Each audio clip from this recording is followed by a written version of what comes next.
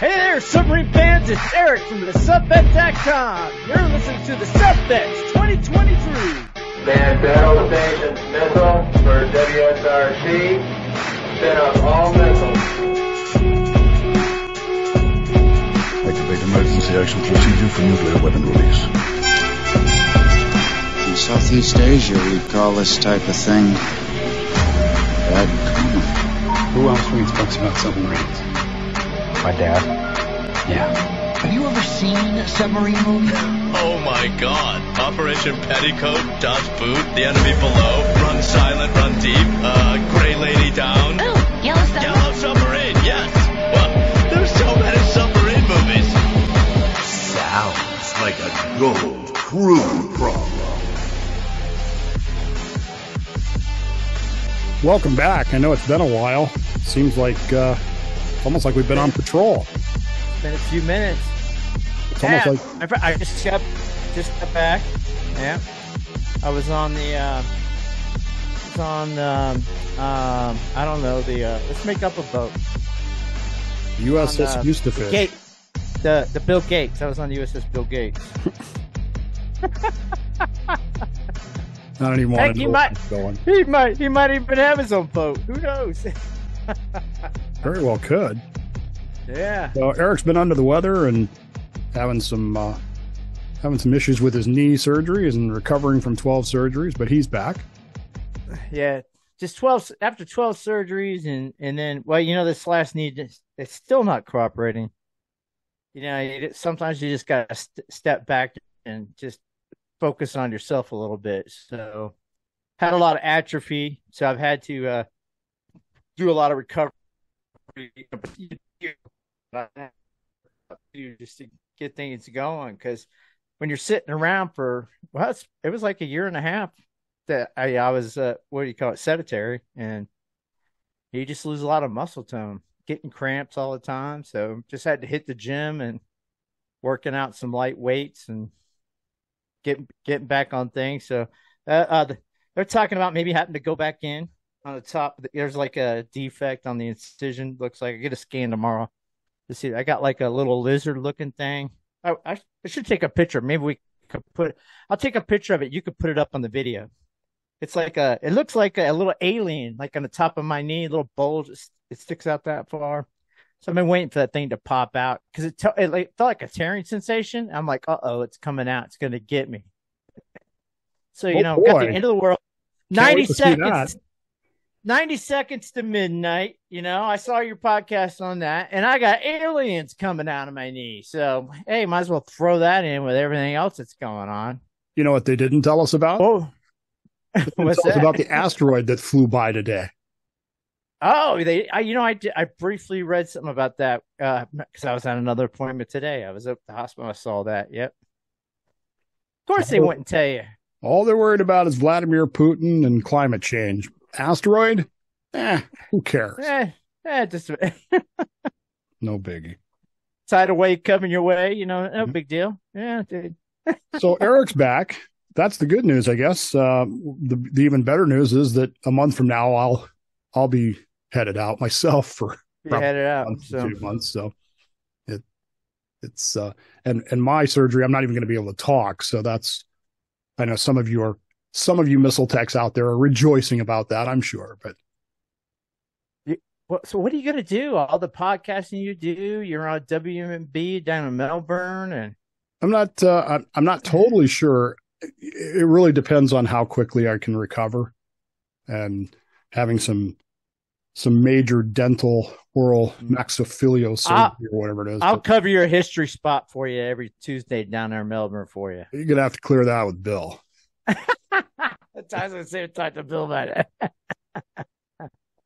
Because he's in charge of that. Anyway, so I'll be heading out in the middle of March for that, and we'll still be around. I mean, you can still email us. You can still do it.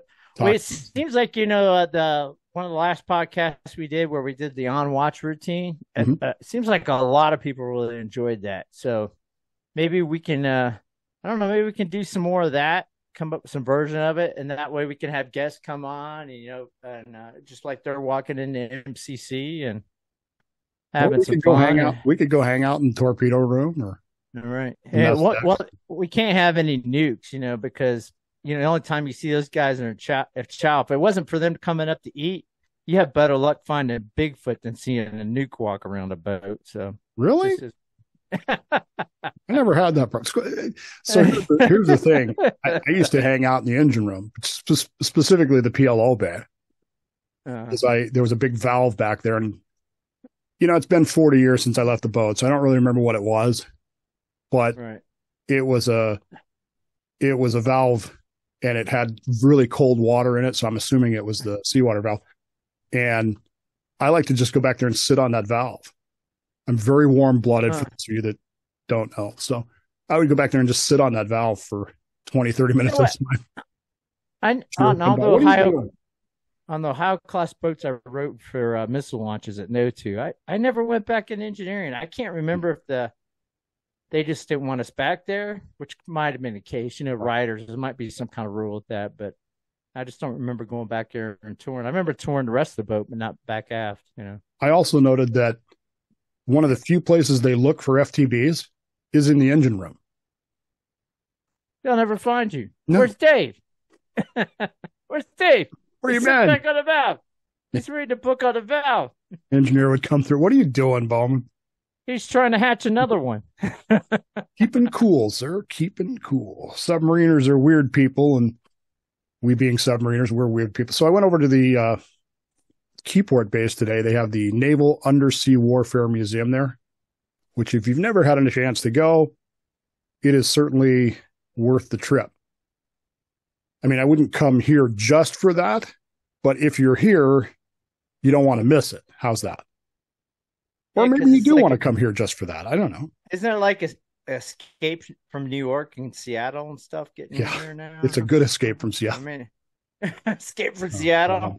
So you come see the museum and then you got to escape from Seattle on the way out, right? Don't even get me started on Seattle. Got to get Snake Plissken to help you out.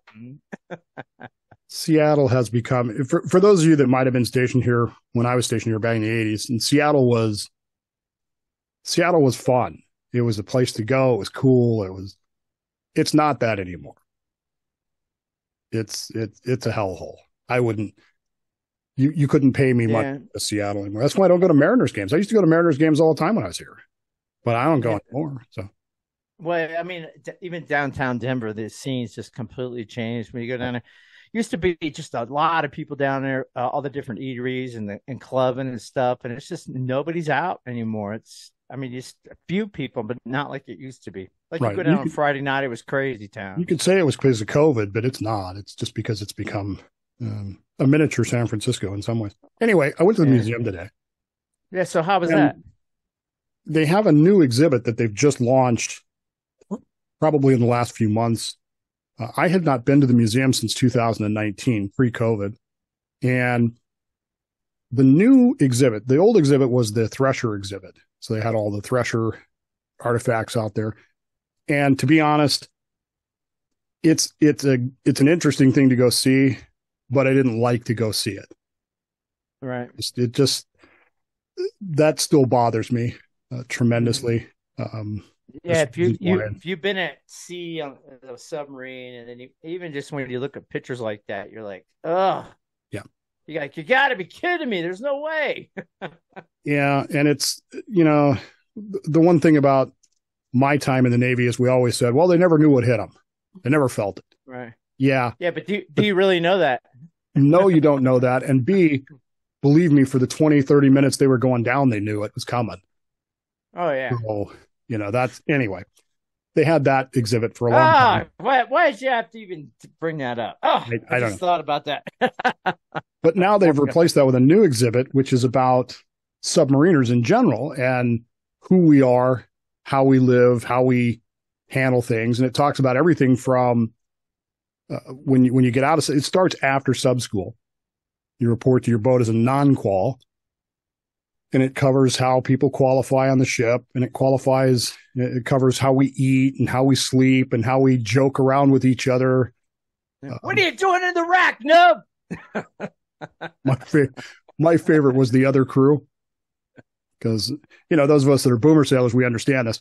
there's 3 crews on a submarine. You understand that? The blue crew, the gold crew, and the other crew. And the other crew. Right. And it's the other crew that always breaks everything. And they have, they have a pretty big diagram of that up there, which is pretty funny.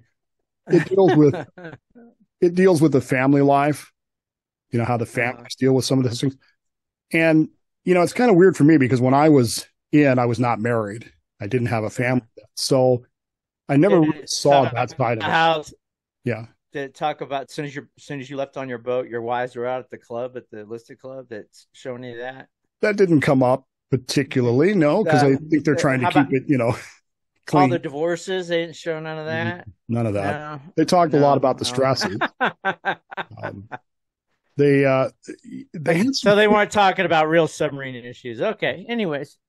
Well, see, I was talking to the museum director, and she was saying that the exhibit has been generally well received, but it does have some controversy. And she says some of the submariners, some of us, are complaining about some of the things that are in it because we don't see it that way, or we didn't like it that way, or that wasn't what it was like on my boat, or whatever.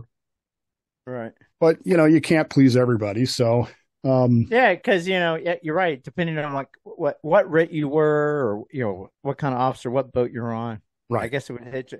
Like that. You posted a photo today on Facebook not too long ago with showing you next to a fire control panel, old MCC fire control panel. So I thought that was neat. But some fast attack guy be like,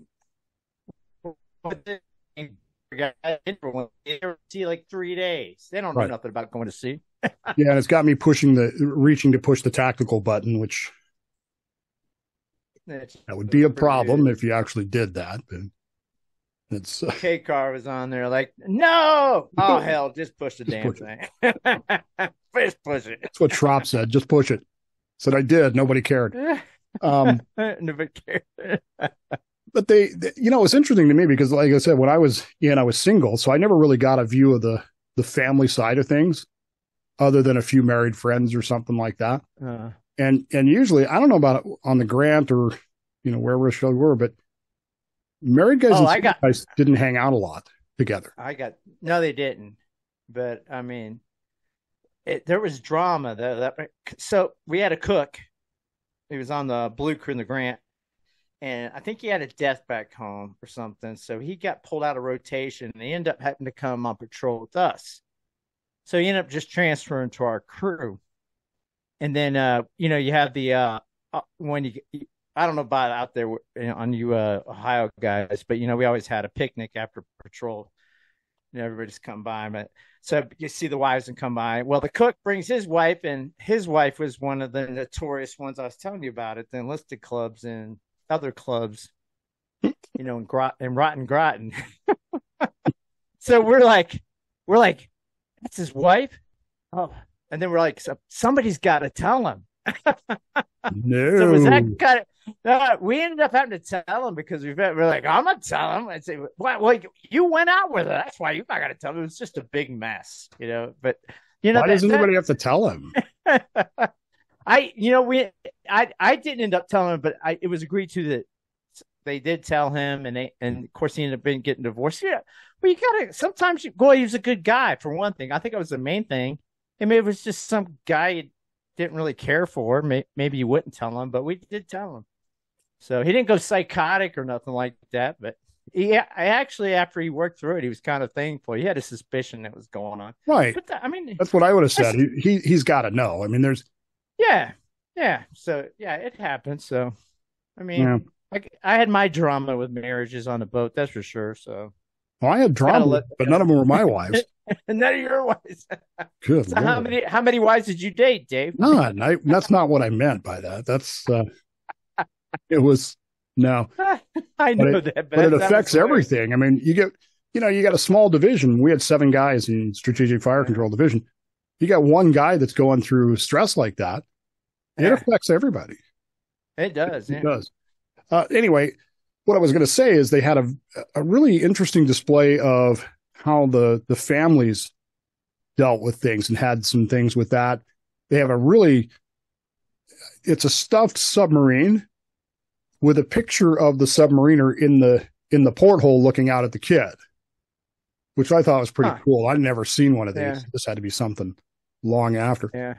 The big, I think the big controversy with the whole exhibit comes down to there's part of the exhibit deals with women on submarines. Mm-hmm. And it actually talks about the fact that most of the sailors today are fine with it. They don't have a problem. And it's the Cold War submariners, us, that are split as to whether or not we think women should be on submariners or not. And there doesn't seem to be any changing of the opinion. You're either dead set against it or you're okay with it. Well, you're right. I knew it would integrate because other navies had already been doing that for a while. So it was definitely possible. This is what happened, and I don't have a problem with it. But it was our time in the Navy, and this is their time, and good for them. I mean, sounds like there's a lot of women doing good things. Like we've posted photos before where they had like a whole woman on watch thing and control one time. I think I posted, which I thought was interesting. So I should be having a commanding officer any day. They have an XO now. There is an XO. I think is it Kentucky? I knew there were a pipeline. Right. I think it's the Kentucky, but I'm not. Don't quote me on that. That has a female XO, and she just reported. So this just happened in recent days, but it was. I don't know, man. I remember because I had been out of the Navy. I don't know, 10, 15 years when that happened. I got out in 91, and that happened in the mid 2000s, as I recall, late 2000s. And I remember being somewhat concerned about it. And I remember my concern being validated by what happened to the women on the Wyoming when that second class rigged up the camera to their showers. Oh, yeah. And my position at the time was this was predictable. The Navy is as fault as this for anybody because they knew that this was going to happen. Right. But I don't have a problem with the females on the submarine. I mean, you're either qualified or you're not. And if you're qualified, then you've earned the right to be there. So I don't have a problem with it. But I thought it was interesting that they went out of their way in the exhibit to talk about it's the Cold War submariners who seem to have the biggest split and problem with it. Right. It's like, whatever. But the real controversial element, and I told her I didn't even know this was an issue in the submarine fleet. I had no clue that. Did you know that transgender is a thing on submarines? I was just getting ready to say it, Dave. I mean, you probably got pronouns, transgender. I mean, because it's in society now. Right. So, the only thing I worry about that, because this gets in a whole different topic besides submarines about how they're trying to divide us on every line. But you get all those dividing lines, it becomes a real headache for the command, for the like the COXO and the COB. And it's just, so you're constantly dealing with all those problems. And like in the elementary schools here, the kids are allowed to change their pronouns like on a day-to-day structure now. And if you don't address them by the proper pronoun, you get in trouble. So it's ridiculous. So if that gets out in the fleet, well, my feeling is we're going to start seeing submarines sink to the bottom. Well, apparently it is in the fleet. I didn't know this. And apparently it's on submarines. And I was slightly taken aback by that because I thought it would be the one place where you really wouldn't want to deal with that. You'd want to make it clear you're male, you're female. Right. But apparently now it's a thing. And now they got to come out with a Block 6 class submarine now that's 3 football fields long, so everybody can have their own compartment, or whatever. Right. Yeah. What are you? I'm a cat. Well, yeah, we got the cat lockers over there. What are you? I'm a pony. Okay, over here. That's you. You guys are over there. Well, I can certainly see where that would be the controversial element of the exhibit. Dealing with submariners because in my line of work, of course, I deal with this whole transgender ideology virtually every day anyway. But I just never even crossed my mind about it being on a submarine. I'm not sure how I would have dealt with that. I think I would have been okay with a female on a submarine. Again, I left the boat in 1987, but I think I would have been okay with it. Mhm. But I don't know how I would deal with. I would have been fine with it too. Yeah. It wouldn't have bothered me. I'm not sure how I would deal with the transgender ideology on there. I don't. I can't sit here and say I'd be fine. No, it's too much. It's too much of a headache. I mean, because it breaks down the whole structure of being in the military. You know, what do you call it? Rank Right. disorder, or well, in this case, it'd be disorder instead of good order. Right. But the whole pronoun thing goes out the window because you call everybody with their last name anyway. Yeah. So unless they change it on the fly, you know. Right. So anyway, that's probably the most controversial part of the exhibit. But overall, I'd rank the exhibit as really good, A+. And they obviously put a lot into it, a lot of thought into it, and a lot of gathering of artifacts and people's.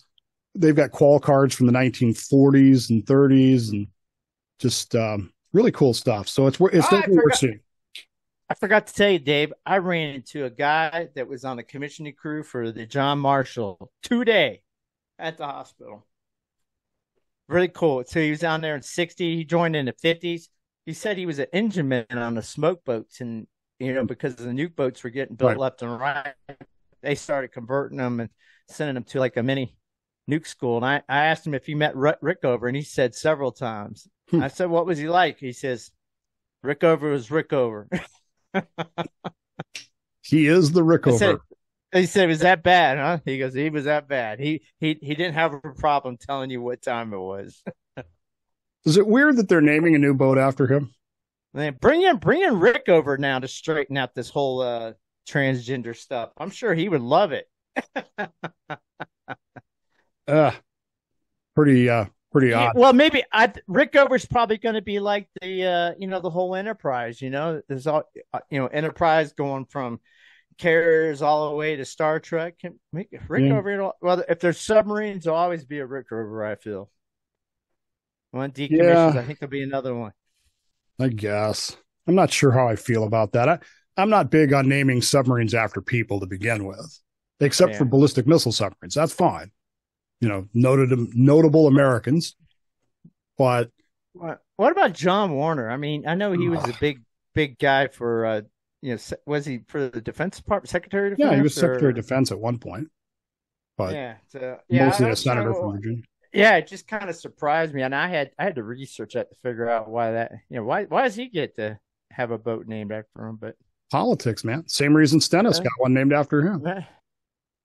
And boy, are they regretting that now. Because they should name boats after me and you, Dave. Maybe we could start a petition. The SS Bowman. You want a smoke boat? What kind of boat do you want? Do you want a boomer or a fast boat? Oh, I don't, man. It'd have to be a jacked up boat if it was mine. Plenty of transgender stuff going on. I don't know. Let's see.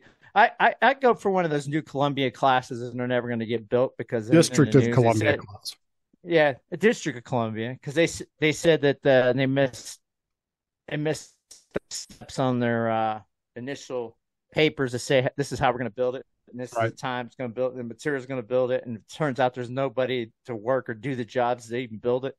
Can't even find anybody to train to build the dang thing. So, well, what do you do?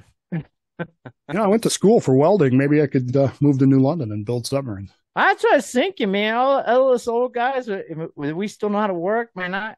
I even did the shocks in my cars last week. Well, my son pretty much did them, but I was in there tooling, So if you can turn a wrench, man, probably make $100 an hour. Turn a wrench. My knees don't bend, so it'd be hard to get into those tanks and stuff.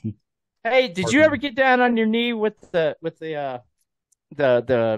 replacement knee? That's kind of weird because the nerves are gone, and you put it on, it just don't feel right. I can get down to the floor on my knees. I cannot get up. I have to have sitting up, and that's just with one knee replaced and the other knee pretty well shredded. So, you need the other one. That's why I was telling you with the atrophy and both being gone, it's really difficult getting up, even getting out of the car. I got to pull myself out of the car. It's ridiculous. I had to change parking spaces today because when I pulled in at the dental clinic, there was a car that was parked, and I thought I had room, but when I opened the door, I'm like, there's no way I can get out of this. My knee doesn't bend like that. So I had to move parking spaces. But yeah. So my other knee is pretty well shredded. And the knee I had replaced in 2016, I went through 7 knee surgeries before they finally replaced it. I went in with this one a year ago in December to say, we probably need to scope this one. And he literally said to me, we don't do that anymore. It's not worth the risk. So we just wait until it's completely gone and then we replace it. Then you're like me, you wait too long and it's bone on bone and you have to get a blood transfusion. Mine was bone on bone. And I have a picture of me that was taken about a month before my surgery. And I had come up here for my uncle's funeral. We were staying with my brother-in-law, and he took a picture of me out at one of the museums at McCord, and just seeing the way I'm standing, because I know my knee is hurting so badly at that point with that bone on bone, and you can see it in my face, and it's like, wow. Yeah, I wonder how many missile techs have bad knees, because, playing around with those rockets, the radiation you get, they lie to you about those TLDs. So maybe that's why. What do you mean they lie to you about TLDs? That's why they don't check those things. They're like, oh, yeah, you got a little bit of radiation. Woo, better not tell them. 63 millirim lifetime exposure. Safe. Safe. Go back on the next patrol and shut up.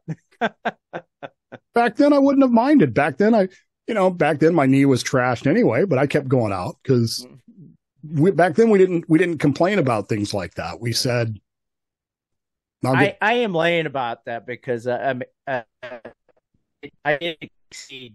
I mean, it was still in a safe zone, but I exceeded to where they're like, because I love doing the tube diving all the time. I volunteer to be inside a rocket all the time. So eventually get too much radiation. And so the next patrol, I wasn't allowed to play with rockets at patrol. Out of the tube. Stand watch, nuclear weapon security guard. What I really remember was my knees were really bad at one point, and the Doc Moon, put me on some sort of painkiller. I don't remember what it was. It started with an I, and it worked so good that I went to work. I did all the things, and I kept playing basketball and football and softball for the boat and everything else, and tore them up even worse. But I didn't care because it didn't hurt. And then when he stopped giving me that, it was like, wait a minute, this sucks. Well, I'm not putting you on the medical list for that. So it's like Doc Brown, as in Back to the Future Doc Brown? No, Doc Moon. Doc Moon. Oh, Doc Moon. It was yeah. So did you see the pictures on the drive that was out just a week ago of the Russian submarine and missiles showing the reactor? No, I must have missed that. Is that on the page? Yeah. If you just do Google submarine and go through the news, it's on the drive. It was like a week ago or something. They're showing pictures of the reactor, and I'm like, well, what are they trying to prove here? What's the dealio with them? Well, they tend to brag about a lot of things because what are we supposed to say? Well, we don't. The Americans don't have a reactor because they're not willing to show the reactor. Can't pull the pants down and show the reactor. There it is. Rare look inside a nuclear reactor inside a Russian ballistic missile submarine. Looks just like the movies, man. Told you. Yeah. Wow. That's kind of you see two dudes standing on top of it. You see the guy's like pants leg. I'm like, it's awful close to that reactor. Nothing on. What class of submarine is that? I think it said it was one of their missile submarines. Yeah, it's definitely a missile submarine. It's a Boré class, so it is brand new, I guess. Interesting. I'll have to read that. I had completely missed that. I don't know. Weird. Yeah, anyway, the exhibit is fantastic. If you're in the Keyport area, make sure you go to the museum. They're closed on Tuesdays, but they're open Wednesday through Sunday, I think, or Monday. They might be closed on Monday, but I know they're closed on Tuesday, which is why I didn't go yesterday. But it's definitely worth it.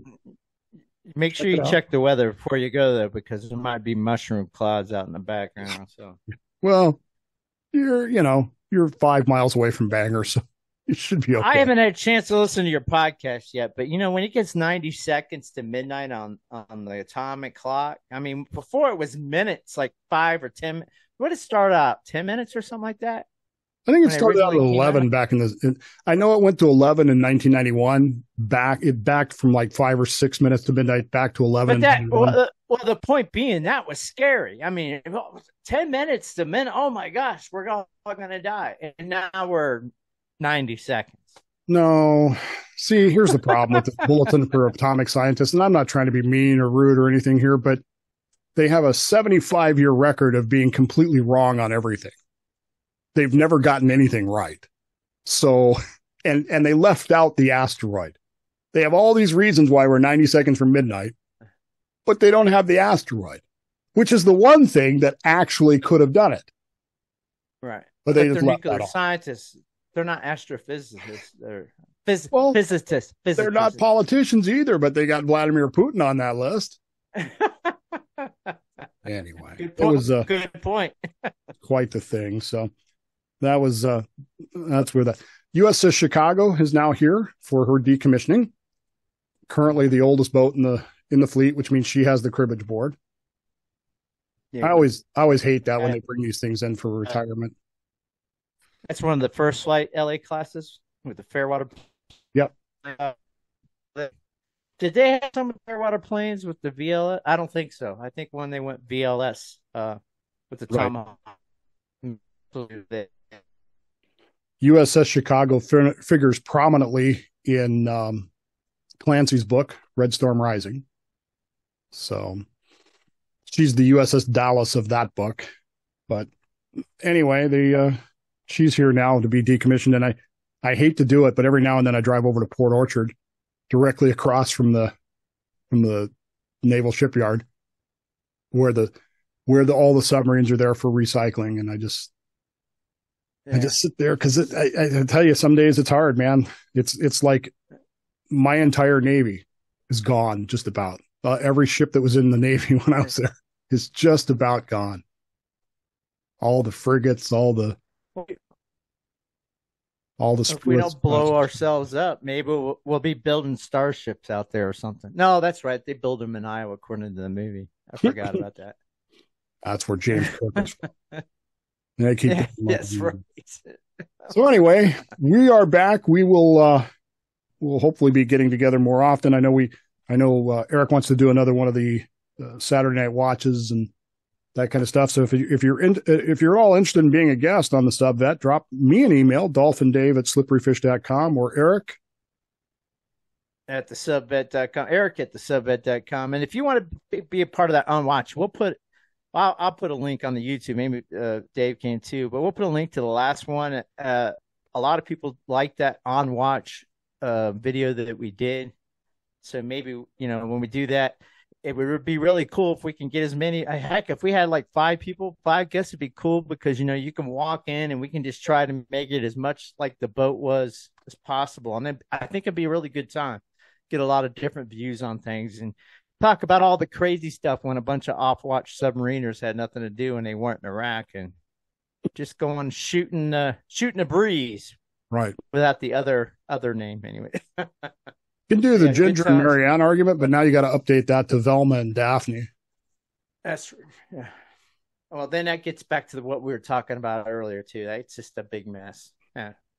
Can you imagine what they're talking about now? You know they're making fun of it. Especially, the cop walks in and the cop was, I don't want to hear anything talking about transgender. And it's a female cop on top of that. Right. And then she goes then she goes to the goat locker and tells transgender jokes. That's right. Because that's reality. And then the one transgender chief will turn him in and go, they're picking on me. Oh my God. Yeah, the cop was picking on me. Can you imagine? Remember when the only thing we really had to worry about was the one Bible thumper you had that was against the pornography? Didn't want the porn. Oh, yeah. Remember when that was the big problem? And it's like, oh, well. That goes down to, we got that Mormon cap. I think he ended up he was the decom CO because my CO got relieved for nefarious reasons. But yeah, he Are was there a any other Mormon guys? captain, and he went and cleared out what would you call it? The P mags, the smut mags that have been there since the commissioning of the grant. Right. I mean, stuff these things probably be worth a few grand for a copy of those. They're worth more than that just for the historical value. And I noticed they didn't cover any of That's that right. in this exhibit. None of that came into play. So, Yeah, it's hey Dave, it smells like gaming still. get it done. Anyway, Good if you want- times. Good times. if you want to join us, we'd love to have you and talk with you as well, except for the one guy, and you know who you are. Hey Dave, it smells like something else up in this corner. Anyways, yeah, this is Eric at TheSubVet.com. And I'm Dolphin. Join Dave us at next Slippery. time. Yes, yeah. Go to our Facebook page. It's Facebook.com/group/TheSubVet. You can hit us up on Twitter /TheSubVet. And Dave has a bunch of other awesome podcasts. So be sure to drop by the Dave Bowman show and check out some of his other stuff he does. He's got a lot of cool stuff on there to check out. That's for sure. So I guess that'll be it. You ready? I think so. We haven't done this since November. So what is that? Okay, drum Don't roll. make a hand motion and then I'm doing a drum roll. oh Can you hear that? no. All right, ready? 1, 2, 3. The SubVet. Yeah, we still need help. Anyway, all right, everybody have a good week. Stay safe out there. Dodge those mushroom clouds if you see them.